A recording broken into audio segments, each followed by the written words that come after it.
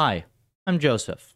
This is a quick demo of PufferLib, a reinforcement learning library that lets you train agents at millions of steps per second on a single GPU. Here, we're training our version of Breakout from scratch for 75 million steps at just over 3 million steps per second. PufferLib gives you this little local dashboard where you can monitor losses, as well as performance in a number of different categories and environment-specific metrics. In just a few moments, this will finish training and run a small additional evaluation so we can be sure that we have an accurate estimate of the overall score. There it goes. Now this is finished, and we can load up the model, and we can watch it play the game.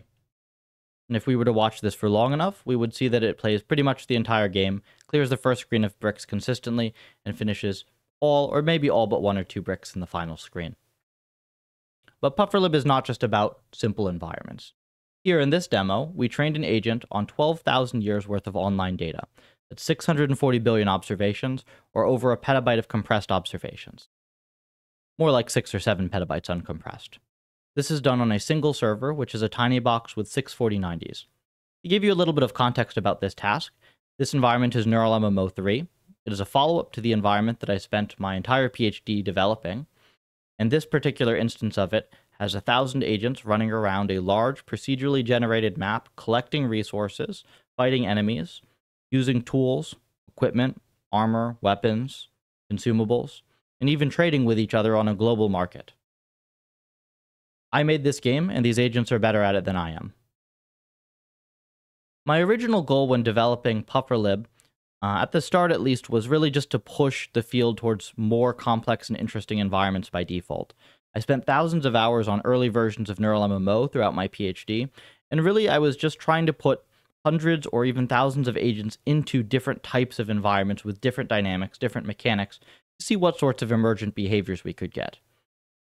Other folks were also looking at more complex and interesting environments, and one of my personal favorites is NetHack, which is this 70s terminal-based ASCII dungeon crawler. The visuals really don't do it justice. This is a monstrously complex task, orders of magnitude harder than anything that is used in academic research. Now, the problem with more complex tasks usually is that they don't play nice with existing reinforcement learning libraries.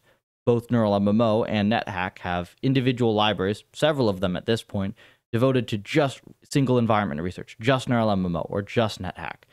That's not great for science in general, because you'd like to be able to try or experiment with your new algorithms on multiple different environments, and also these libraries tend to be a little bit harder to use as well. So the first thing I did with PufferLib was to make general-purpose compatibility wrappers that you can put on just about any sort of complex environment, single line to apply them, and now you can use these environments with CleanRL, SP3, whatever simpler libraries that you're used to, without having to have special purpose tools. With that solved, the next major bottleneck became multiprocessing, vectorization. This is always slow in RL, but it's even slower on many of these complex tasks. NetHack was particularly bad, where the most commonly used vectorization implementation literally doesn't even make it any faster, with 1 core versus 16 cores or more. So what I did here was to rewrite the whole vectorization layer from scratch with native multi-agent support, which is great for NeuralMMO and some other environments, as well as just a ton of optimizations that specifically help with more complex environments, but also just help with environments overall. And by way of evidence here, this table is actually a fair bit outdated. It's even faster now. We have vectorization at millions of steps per second, and in all of our own work, where our environments are even faster, this is just never a bottleneck anymore. This is something we just never almost have to think about. Okay, so we have compatible environments and fast multiprocessing. Now it makes sense to actually make the environments fast, since we're no longer bottlenecked by these other things. This is the point of PufferOcean, which is our first-party library of 25 plus fast environments written in C. Most of them run at millions of steps per second on a single CPU core. You can play these environments live at puffer.ai or watch our models playing them. And if you take a look at the different tasks we have available, there's some simple classics like Cart Pull. There are a bunch of arcade games in there. There are board games. There's a card game. There are also many agent environments with hundreds or thousands of agents. There are a few agent, multi-agent environments with team-based play, miniature MOBA. There's NeuralMMO. There's a top-down 2D physics shooter, a puzzle game. We even have some control tasks in drone flying and autonomous driving. And we're merging in new environments all the time and adding to the breadth of environments that we have. And this has really just been a great resource for us in our own research, because we can train most of these in seconds or at most minutes, and really it's only the top few most complex ones that take longer than that, but it's still about 100 times faster than if we were trying to work with them outside of PufferLib. There's a little bit of a problem with the conference cycle in that I submitted this project as PufferLib 2.0, but since we have developed and released PufferLib 3.0, and I'd be remiss to not at least mention a couple of the major improvements.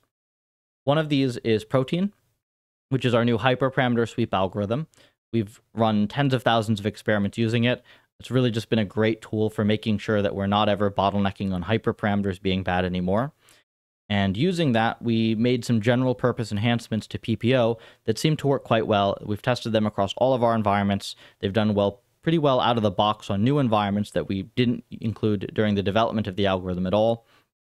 And I encourage you to take a look at coverage of both of these in less formal form on these X articles here. Finally, I'd like to mention a little bit about the structure of the project. PufferAI is a private reinforcement learning lab, but all of our tools are free and open source. That is for academic as well as commercial use. You might expect that getting this level of speed would come with a lot of complexity cost. In fact, there are many libraries that have just that trade-off, but in our case, it really doesn't. PufferLib is simpler than just about everything out there except for CleanRL, maybe. We have a single file, roughly 1,000-line trainer, and the core is only a couple thousand lines total. Really, the vast majority of the code at this point is in all the new environments that we're developing and using for testing. Additionally, when I started this project, it was really just meant to push the cutting edge, to push RL to more complex problems.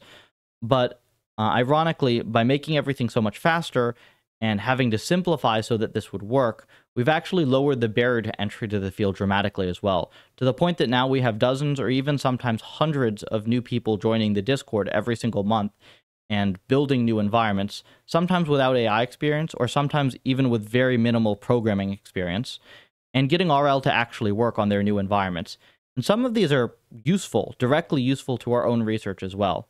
And it's really just been a great way to get a whole bunch of additional people into the field, as well as to crowdsource a lot of the environment development that's required to continue making progress. So if any of this is interesting to you, check out puffer.ai, check out these various other places, and puff up your reinforcement learning. Thank you.